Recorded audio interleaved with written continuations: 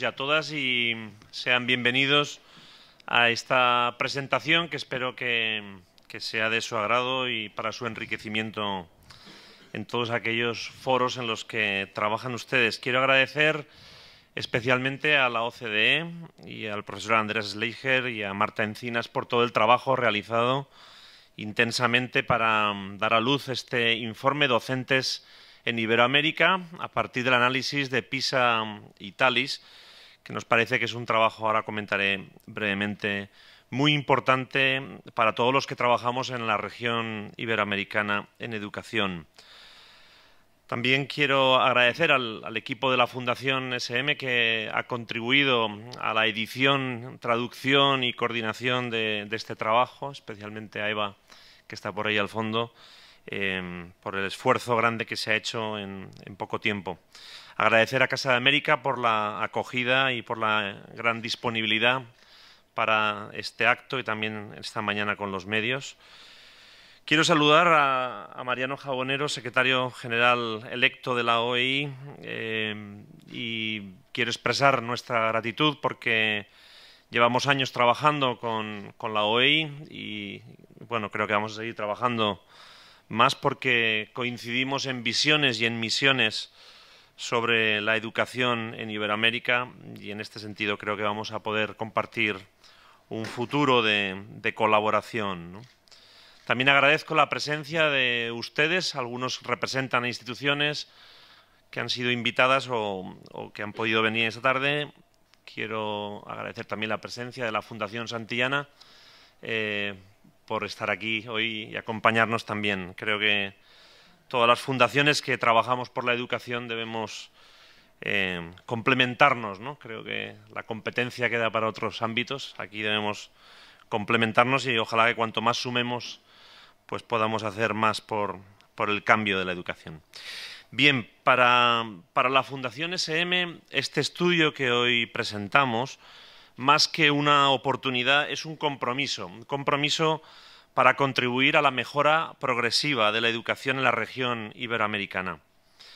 Vemos un gran acierto y nos felicitamos por el trabajo realizado por el equipo de la OCDE, el haber combinado información y datos de distintos informes relacionados con PISA y TALIS y haber pasado de los datos a la generación de un conocimiento a través del análisis exhaustivo de todos esos datos para poder sacar conclusiones que nos sirvan a todos de cara al futuro y a los cambios que la educación en Iberoamérica pueda acarrear, ¿no?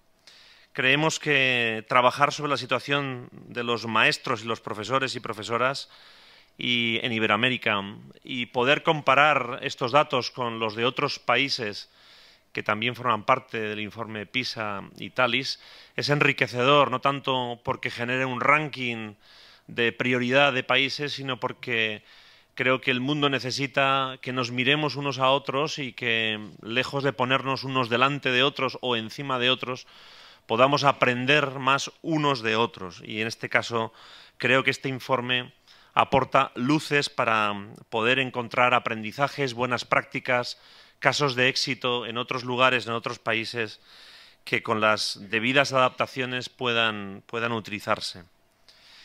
Consideramos que, más que una competición, el informe PISA aporta una mirada de progreso para que cada colectivo medido, sea un país, sea una comunidad autónoma, en el caso español, una ciudad o incluso una escuela, pueda ser medida con el informe PISA. Lo importante es que pueda ponerse en contexto con otros colectivos educativos de similares características y en ese contexto que pueda plantearse medidas para cambiar y mejorar el aprendizaje de los centros escolares que forman ese colectivo. Pero aún se podría dar más, y pensamos que se puede dar más, si las políticas públicas impulsadas por las administraciones o por los gobiernos nacionales inciden en aquellas claves, en aquellos factores que se detectan como más importantes y que hoy el profesor Schleicher nos expondrá, factores más importantes a la hora de obtener mejores rendimientos de los estudiantes. Estamos convencidos, junto con la OCDE, que actuando sobre las políticas relacionadas con profesores y maestros, también podrían mejorar las posibilidades de nuestros estudiantes. Es indudable que los profesores y maestros son una palanca clave de transformación de la educación. Sin ellos, ninguna mejora será posible y duradera. Es imposible cambiar la educación sin el cambio en los profesores y los maestros. Impulsando políticas que incluyan los puntos de vista de los y las profesoras, las mejoras en educación serán posibles y posiblemente también sostenibles. Las evaluaciones, los diagnósticos, en nuestra opinión, son necesarios para mejorar y deben estar siempre orientados al desarrollo profesional del docente y a su mejora continua. Por esto entendemos que la capacitación de estos profesionales de la educación debe durar a lo largo de toda la vida y el informe que hoy tenemos delante nos habla de ello. Todos reconocemos que el aprendizaje en los niños y niñas mejora cuando los maestros y las maestras viven su vocación docente con intensidad y con honestidad, porque todos sabemos que nadie aprende de un profesor o de un maestro con el que no sintoniza. Todos recordamos a ese profesor que nos hizo clic, que nos hizo conectar con algo, con alguna capacidad, con alguna competencia, con algún elemento de nuestra personalidad que nos hizo desarrollar un aprendizaje más que otros, ¿no?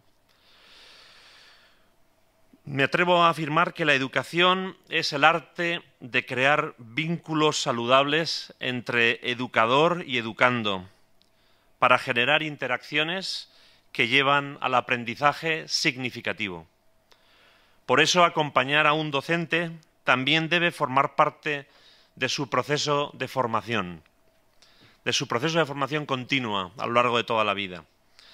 Es decir, el acompañante, que sería un educador, también debe ser acompañado. Esa es nuestra visión. Desde nuestra experiencia de Fundación SM en Iberoamérica podemos afirmar que se detectan algunos brotes de esperanza al ver iniciativas de formación del profesorado que ponen en valor nuevas miradas a la educación. Estamos construyendo, con ayuda de muchos aliados como la OEI, como la OCDE y otros más, espacios y plataformas de aprendizaje para educadores en las que puedan participar miles de ellos. Para eso las tecnologías nos deben ayudar siempre que se apliquen y se implanten de modo inteligente y eficaz. Esperamos que junto con los responsables políticos podamos contribuir a una mejora lenta pero segura de la educación en la región para construir un futuro posible con una ciudadanía global, justa, equitativa, solidaria y en paz. Esa es nuestra motivación principal y por ello nos esforzamos cada día. Muchas gracias.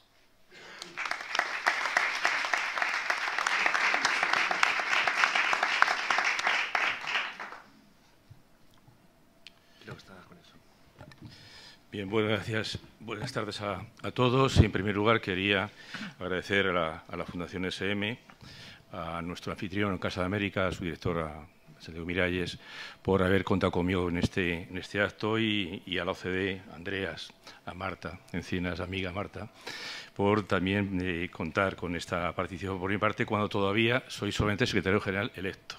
En este momento en la sala hay dos personajes que tenemos que ver con la OI. Hay un exsecretario general y un secretario general electo. Y estamos ahí dos momentos históricos distintos que tienen que ver con una organización ya muy acreditada que cumple 70 años el año que viene. Es la decana del espacio iberoamericano. En mi condición de secretario general electo, insisto en la formalidad, quería únicamente, por una parte, agradecer a estas entidades que cuenten con nuestra presencia aquí, dar señal de que nuestra presencia tiene que ver con un compromiso muy iberoamericano y de una colaboración muy estrecha con diferentes entidades. A los sitios se va siempre en compañía, no se va solo. Es algo que creo que es importante, y más cuando se está hablando de educación en una región como es Iberoamérica, que en este momento hay una agenda distinta y una agenda, digamos, con una apuesta de futuro mucho más firme y más clara a la que era hace unos años solamente. Es una región en la que la educación ha cambiado y ha cambiado para bien. Algunos que llevamos mucho tiempo trabajando en ella somos conscientes de este avance, que ha sido significativo y que es notable. Ha cambiado para bien por diferentes motivos. El primer lugar es la demanda ciudadana. Los hombres y mujeres de la región han demandado más y mejor educación y eso de que nadie se quede atrás en el esfuerzo educativo, porque la educación lo que aporta son más y mejores oportunidades en la vida de las personas. Eso es un discurso típico de Andreas y que creo que corroboramos todos los que estamos en esta sala. Pero además una educación que ahora mismo en el escenario de las Agenda 2030 tiene que cumplir con requisitos no tanto cuantitativos como ha sido hasta la fecha, que ha sido cobertura, acceso y cobertura, que todos los niños y las niñas accedan a las escuelas y vayan a las escuelas y tengan maestros y maestras que les enseñen y que trabajen con ellos y les acompañen en las escuelas, sino otro objetivo que tiene que ver mucho más con otros elementos de calidad, como es calidad, como es equidad, como es inclusión educativa. Ahí tenemos el objetivo número 4 de los ODS, famoso, en el cual prescribe claramente cuál es la línea de trabajo que vamos a seguir. Esa es la línea de trabajo que vamos a seguir en la OI, que yo quiero seguir en la OI, que quiero trabajar y la que compartí con los ministros y ministras de Educación que me eligieron de forma generosa el día 26 de abril pasado en la Ciudad de México y que quiero hacer, digamos, poner en valor en una región en la cual también tenemos que poner en valor todo aquello que se ha construido en estos años. Creo que, y aquí hay muchos que hemos sido partícipes de ellos, se han avanzado, se han conseguido proyectos interesantes, avances significativos y que nuestra región tiene que reconocer, identificar y valorar esas buenas prácticas y compartirlas dentro de la región y fuera de la región. Creo que es un tema muy importante tener en cuenta. Decía en la cita previa que si es una región que decía Andreas, que Iberoamérica es una región con un gran potencial de desarrollo, y es cierto, es cierto. Y es cierto y que eso no se ha plasmado hasta la fecha por varios motivos que creo que son absolutamente conocidos e identificados por todos. El primer lugar es una región, es la más rica del mundo.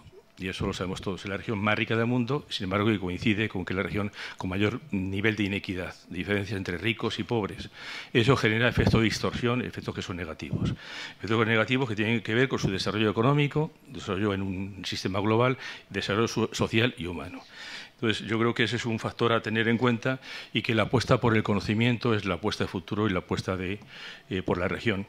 Estamos en la sala Simón Bolívar de Casa de América, y Simón Bolívar, en el discurso famoso suyo de Angostura, hizo un diagnóstico que prevalece en el tiempo todavía, y es que las grandes necesidades de Iberoamérica eran moral y luces, es decir, conocimiento y ética.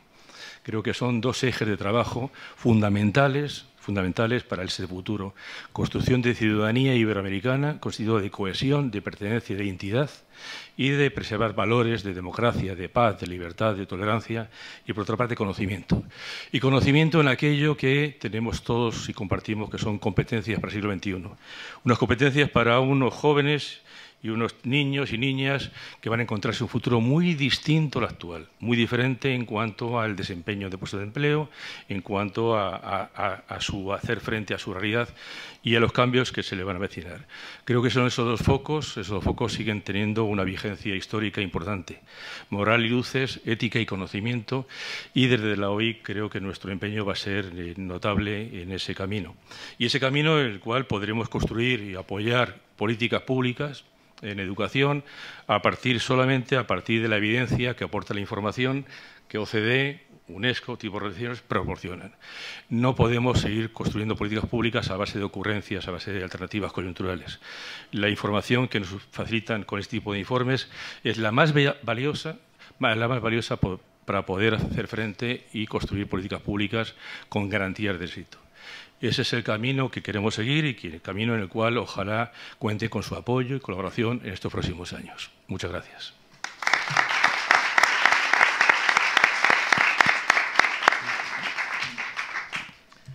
Buenas tardes a todos, and I sincerely apologize that I present our work in English, but I think they have translation for you here. First of all, I want to thank our wonderful hosts in Casa America. Those of you who have been here before will be not surprised that this is always our first place of choice when we present our work from the OECD. It's such a wonderful environment. I want to thank our colleagues from Fundación SM who have actually supported the development of this report, and I want to thank also the OEI who has been actually supporting and following our work since many, many years. I can't thank you yet until the 1st of July, but I will do afterwards. This report that we are launching today is very, very special to us. And it is special not only because it talks about teachers, which is always the most precious asset of any education system.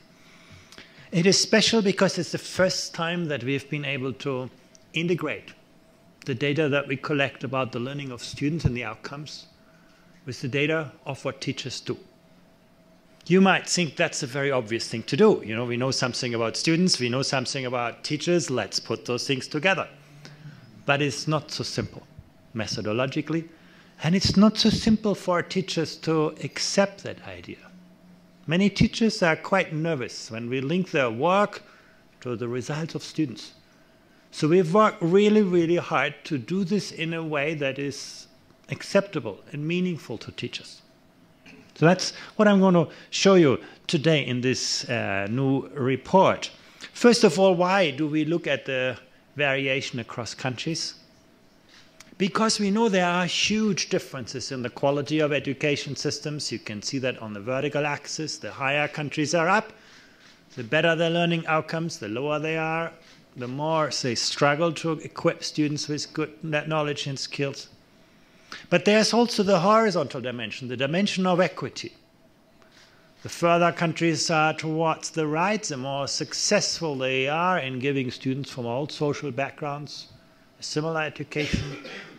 The more they are to the left, the larger the gap between the children from more privileged and poorer backgrounds. There is a lot of variability across countries on quality and equity, and we want to understand what drives those differences and to what extent do teacher policies actually are at the heart of those differences. So that's what we are looking at. And we know, as much as we would like, money is only a part of the answer. You can see among countries that spend very little on education, in fact, that includes many countries in the Iberoamerican region, in South America particularly, investment in education is still limited. And in those countries, you can argue that spending more money will get you better results. But soon you get beyond the point at which money alone will not help you. For most countries in the OECD, the relationship between how much we invest and what we achieve is quite tenuous. We need to think harder about how do we utilize our resources, and that includes teachers.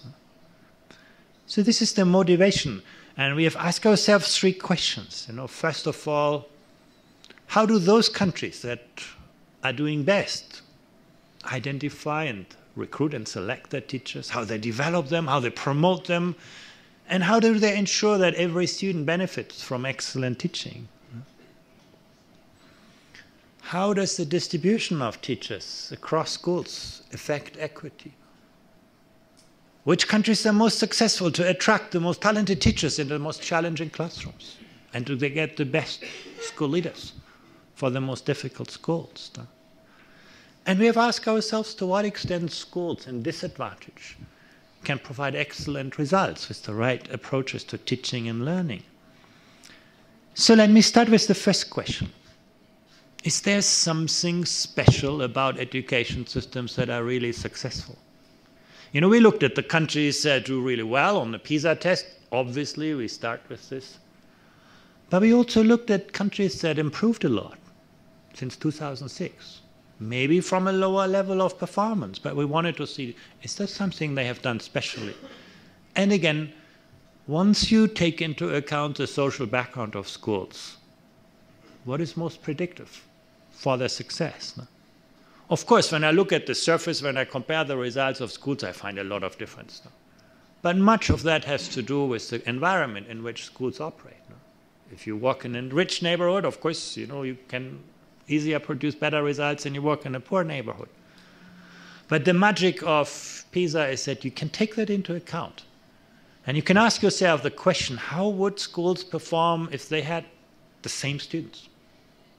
We can actually look into those questions in detail. The first thing I wanted to show you is that something that most people associate with success. You know, if I want to be successful, I need to have the freedom as a school to hire my own teachers. And some schools have this. Some high-performing education systems basically give their schools a lot of discretion to choose their teachers. You know, you can look at Macau, Estonia, New Zealand, Norway, England, Slovenia, and so on. And a whole range of countries where schools can choose the teachers they want to work with. But there are also other high-performing countries like Japan and Korea. They are very successful where that's actually not the case. Schools do not choose their own teachers. So you can say, well, some countries do that, but it's not everywhere. So this is not one of the magic tools of high-performing education systems. Here's a more interesting picture. On the horizontal axis, I show you the share of schools where principals have a very active role in teacher professional development. It's not just sending teachers to some university, but doing something yourself at the school, building a professional community of learners, building an environment where teachers grow in their careers, where teachers are supported with courses at the school. And you can see that is actually related to the quality of learning outcomes. And actually, if you look at the highest performing education systems, I've put them in the red box. In most of them, there's a strong emphasis in schools on supporting the advancement of teachers. So we have found one common characteristics of high-performing education systems, but there are more. We also found that most high-performing education systems educate their teachers not just in universities, but they give them a lot of clinical experience. Teachers actually, from the first day of teacher training, spend their time not just on academic learning, but at learning in the schools, in the workplace where they're going to end up later on. A kind of, work-based learning experience for teachers. Very common in high-performing education systems.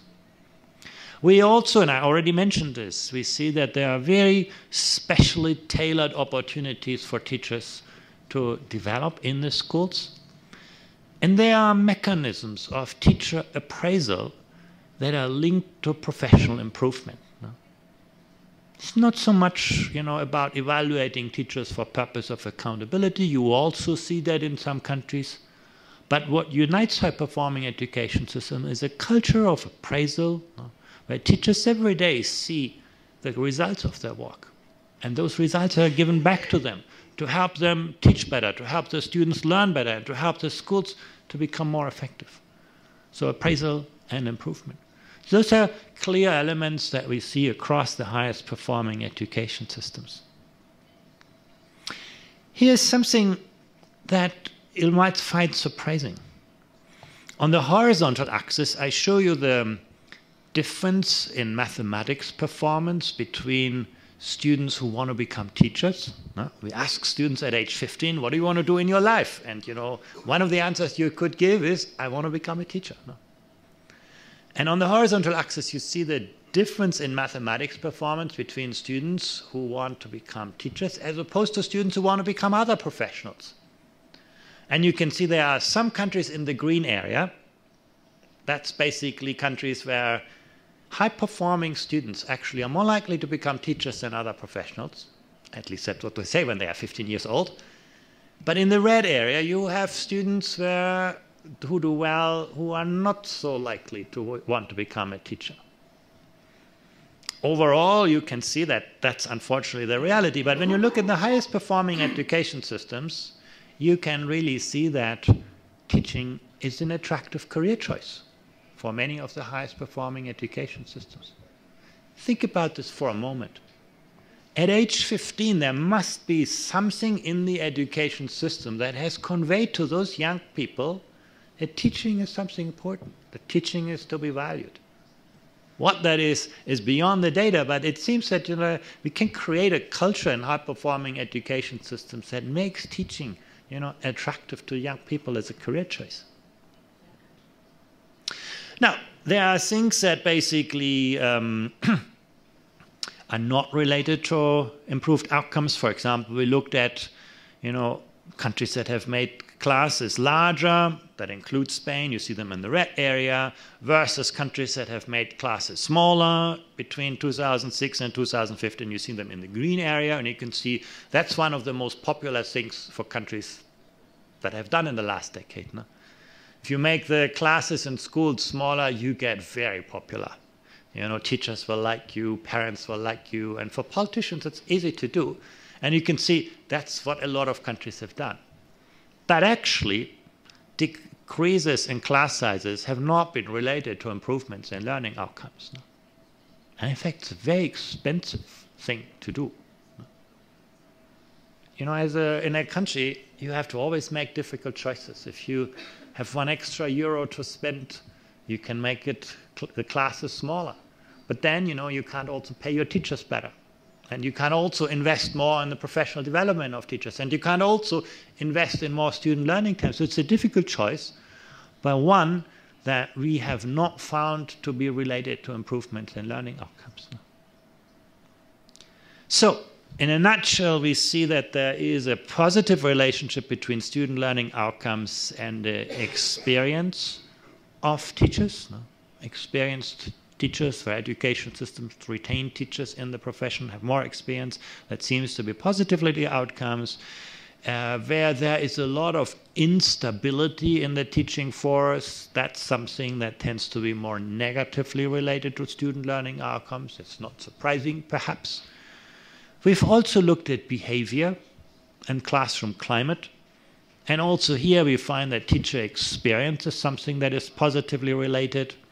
Also, the share of teachers who are fully certified, something that seems to be positively related to behavior, and support. The extent to which teachers feel supported by their principals seems to be correlated with student behavior and classroom climate. No? We don't know much about the causal nature of that relationship. That's a different question. But we see that those things somehow seem to be related. Let's go to the question of equity. To what extent are we successful to attract the most talented teachers to the most challenging classrooms? First of all, I want to show you a chart that I find really important. And I've chosen a country that is not represented here, the United States. And I show you the learning outcomes by decile of social background. The red dot is the learning outcomes of schools from the 10% most disadvantaged families. The green dot are the learning outcomes from the 10% of the most privileged families. And you can see, in the United States, the family where you come from has a huge impact for your success in school. And you may say, well, that's not so surprising. That's what you expect. Children from privileged families, they find many open doors in life, many different ways to success. So you expect them to do better in school. Some people say, well, there's nothing you can do about it. Poverty is destiny. But look at this. If you are a student from exactly the same family background as the red dot in the United States, and you are a student in Singapore with that condition, you perform as well as the average student in the United States. And if you are among the 10% most disadvantaged students in the province of Shanghai in China, you do as well as the students from the 10% most privileged families in the United States. And this shows us that poverty is not destiny, that there's something we can do about it. And of course, we ask ourselves, to what extent has that to do with how we attract talented teachers into difficult classrooms? That's the chart that motivated us to do this. And if you think this is about, China and the United States, it's actually not. You can do that for all countries. I can start with the Dominican Republic, ordering students by the decile of social background. I can do that for virtually every other country. And I can show you that actually the country where you go to school has a much greater impact on your success in school than the family background from which you come. Again, you look at the 10% most disadvantaged students in Vietnam or Estonia, they come from poor backgrounds, but they still do well in school. Very, very important. We can do something about the relationship between social background and learning outcomes. So, what is this to do with teaching? We ask ourselves those questions. To what extent are schools from disadvantaged backgrounds able to attract, very experienced, highly qualified teachers? To what extent, are disadvantage or disparities in teachers being reflected in disparities in student learning outcomes? We wanted to find out, and we actually found out that some very interesting. Look at this chart carefully. What you see here is basically 4 quarters of schools. The bottom quarter means the most disadvantaged schools. The top quarter means the most privileged schools measured by the social background of the students.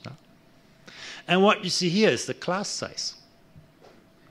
And perhaps surprisingly, you see that actually the most disadvantaged schools have the smallest class size on average across countries.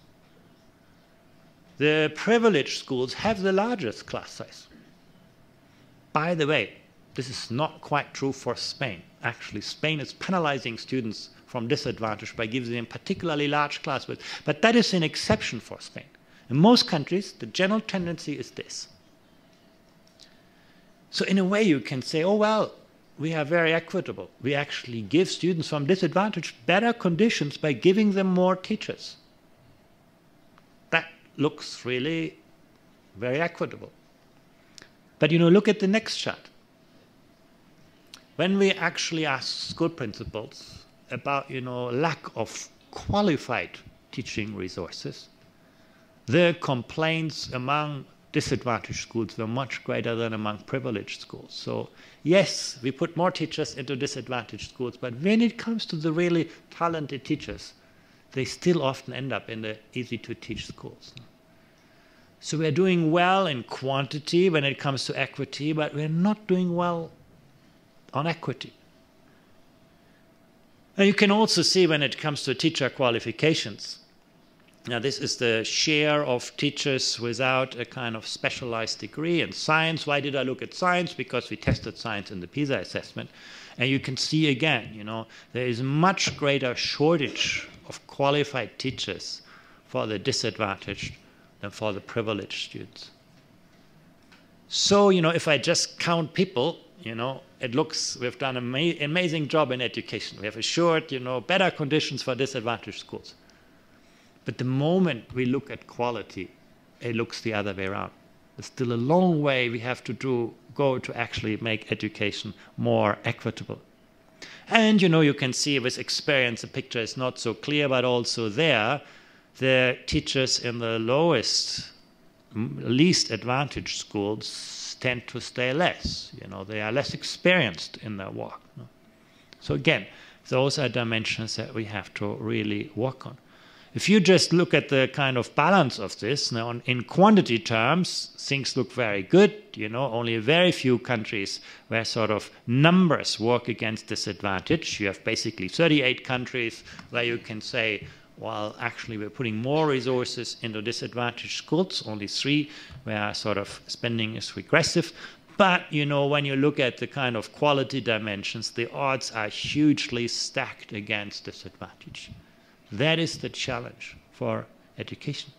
Now, 23 against 3. Very few countries have been reasonably successful to make a deliberate effort to align quality with needs. Now, of course, the question is, what makes more of a difference, quantity or quality in equity? The first thing that we looked at is at quantity. And in green, I show you those countries where classes are smaller in the kind of less privileged areas. And in red, the countries where we give larger classes to disadvantaged students. And you can see actually, and then on the vertical axis, see the social disparities and learning outcomes. And you can actually see there is not much to see. Quantity and resources and equity and outcomes don't relate really well. But when you look actually to some, and basically here is just a picture. If you look at the class sizes in absolute terms, you can see in Brazil, Chile and Mexico and the Iberoamerican countries, classes are very large, but you look at Portugal, Spain, they're pretty close to the OECD average on this. No? So that's the quantity picture. But when you look at the quality of teachers, no? Basically measured by having a specialized qualification or having more experience, you can really see how disparities in that are clearly linked to equity in outcomes, social disparities in learning outcomes.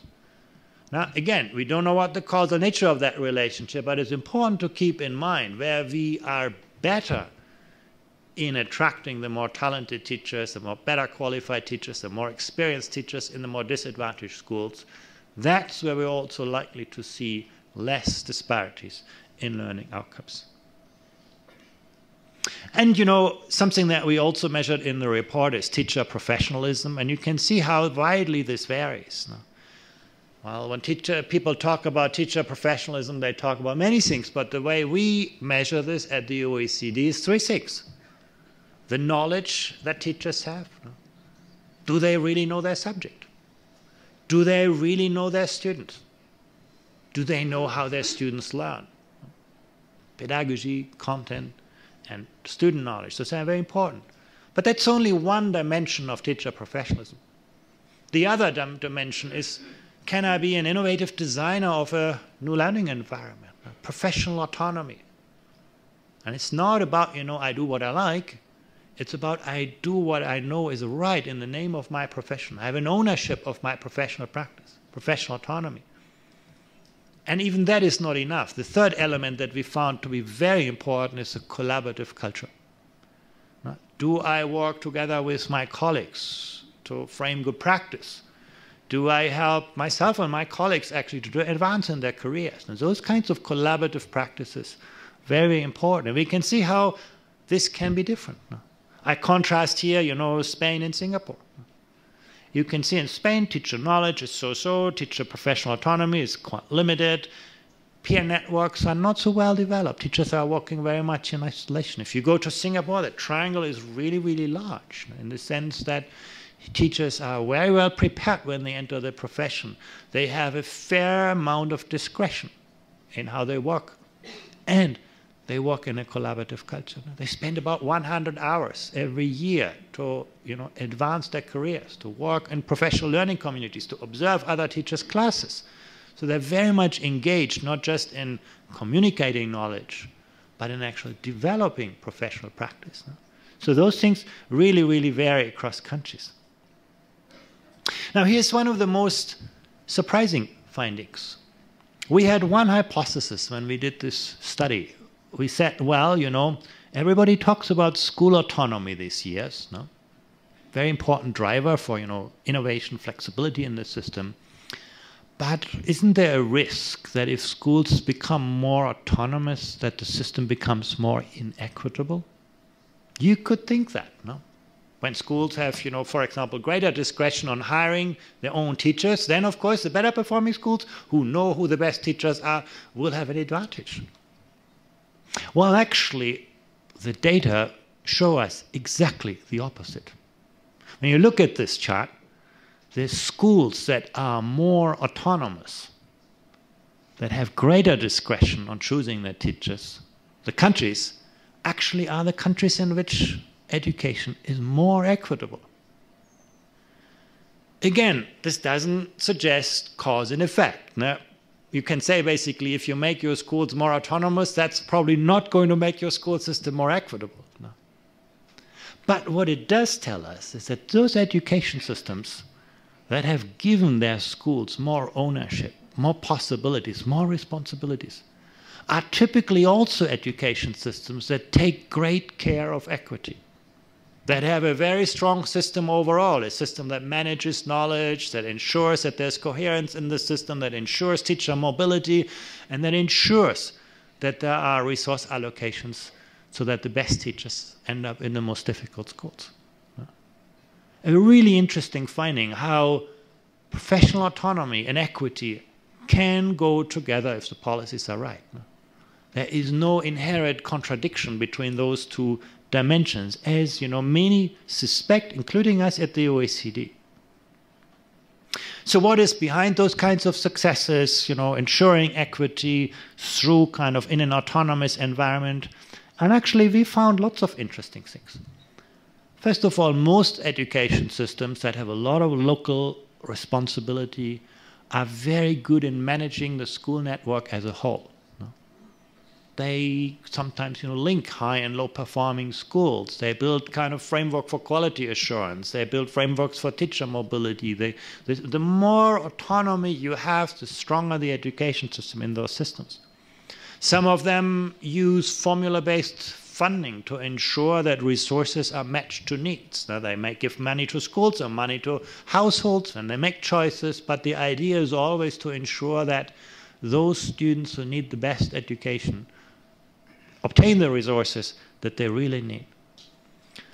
They manage school choice.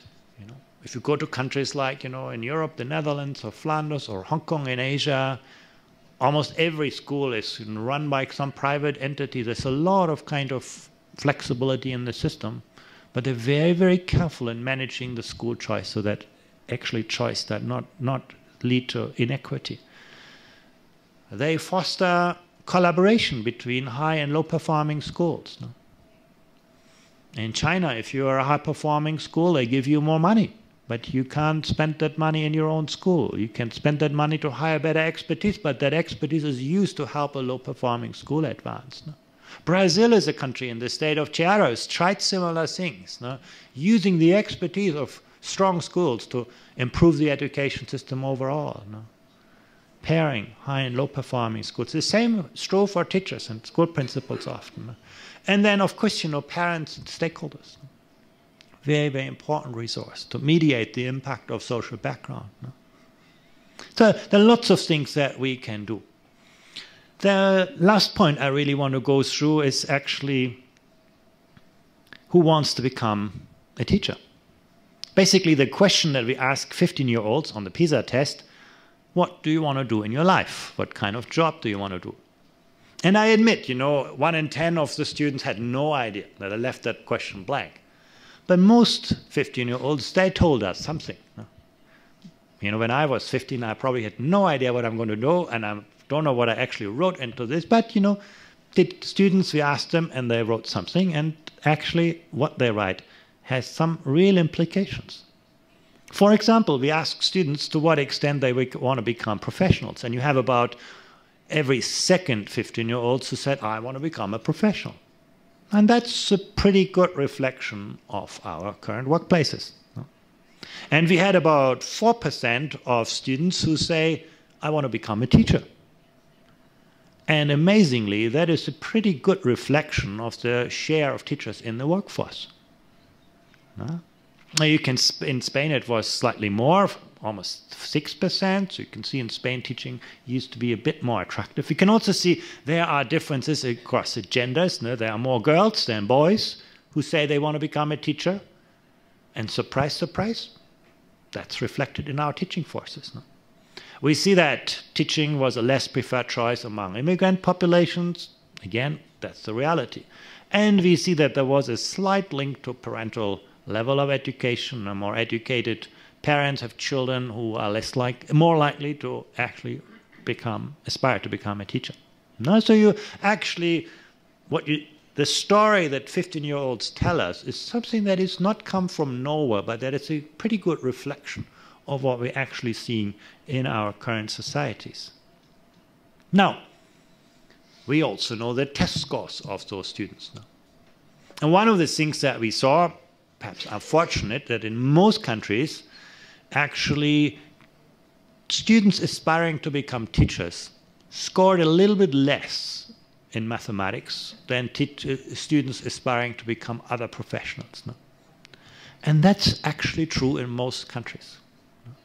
There's no exception where it actually goes the other round. Despite all myth, people say, teachers come from the highest share of the graduate distribution. It's not what we see. And actually, in most countries, students who aspire to become teachers are a little bit less proficient in the test. And in Spain, actually, that gap is even larger. And in some of the Iberoamerican countries, the gap is also fairly substantial. Now, in some sense, that is reflected in the status of the teaching profession. One of the things that we did is we asked teachers to what extent they believe that their kind of profession is valued by society. And what you can see is, you know, in Singapore, in Korea, in Finland, and so on, most teachers tell you, my profession is really valued in society. That's really good. If you get to sort of Chile, it's only about, you know, 1/3. And you can go to Brazil and Portugal and Spain, where it's only 1 in 10 teachers who believes that their profession is valued by society now. So that, again, is something we have to think about. You know, what is it that makes the teaching profession more or less valued in a country? It's not about salaries alone. You know, you don't build a relationship with just pay. You know. It's often not about the financial attractiveness of teaching, but the intellectual attractiveness of teaching. But so this gives you some reflection. The other question you can ask yourself, to what extent is this actually reflected in the skills of teachers? Now, how do we measure the skills of teachers? Well, one of the things that we did at the OECD, we went out in the workforce and tested everybody's skills, including teachers. And on this chart, you see the middle half of the skill distribution, in this case numeracy, among college graduates. So you can see Japanese, Finnish, Flemish, German, Norwegian, Dutch college graduates have a relatively high skill distribution. And then you can see sort of at the lower end, United States, Estonia, Poland, Spain, where college graduates are a little bit less skilled on average. But where do teachers fit into this picture? This is all college graduates. Well, the answer is this. And this is quite interesting. No, in most countries, actually, teachers are pretty typical people. I'm saying this because we often hear, you know, teachers come from the most able part of the graduate distribution, or teachers come from the least able part of the graduate distribution. That is actually not true. In most countries, teachers are pretty normal people, pretty average college graduates. But there's some exception, you know. You can take Japan and Finland, where, you know, college grads are highly skilled, and teachers are a little bit more better skilled than the average college graduate. You compare that with Norway, where you can say Norwegian college graduates are as highly skilled as Finnish college graduates, but, you know, teachers are a little bit less skilled in Norway than in Finland. And you can look at the lower end of the skill distribution. So there's some variability, but the good news is, while among the 15-year-olds, the skills of those who aspire to become teachers are significantly lower than the skills who aspire to other professions. In the real workforce, that's actually not the case. Most teachers are pretty much as highly skilled as most other professions. So we need to look at other kinds of factors. So let me just wrap this up. First of all, to improve the effectiveness of teaching, efficiency and also equity in schooling, it really matters of who we recruit into teaching, who becomes a teacher, how we make teaching both financially and intellectually attractive. To ensure that the teaching is of consistent high priority, and this is up to date, that we continue to invest in the education of teachers. And then, most importantly, how we match resources with needs, how we link the quality of teachers with the kind of conditions in schools. How do we make this attractive for highly qualified people to take on the toughest pieces of work? You know, in other professions, we are doing better on this. No? If you're a surgeon, you don't want to go every day into a hospital and do all the simple standard operations. You want to operate the most, you know, the patients with the serious sickness and diseases. You want to get into the most difficult pieces of work. In education, we have not yet succeeded to get, you know, the most qualified people doing the most difficult work and doing the work that actually makes most of a difference. No? Once again, if you come from a privileged family background, you'll find many open doors in life. Even if you don't succeed so well in school, you will somehow find your way in life. No? But if you come from a disadvantaged background, you only have one card to play, and that is a good school education. You miss that boat and you are not going to get a second chance. You know, people have all this talk about lifelong learning. You know, so for many years I'm hearing this, but all our data shows exactly the opposite. Actually, those people who become lifelong learners are the ones who got a good school education. And those people who did not get a good school education are the people who are least likely to have the motivation and the capacity to continue learning through our lives. So it's really important to get this right, and it's about how we develop teachers and how we make sure that we ensure that every student benefits from excellent teaching. Thank you very much.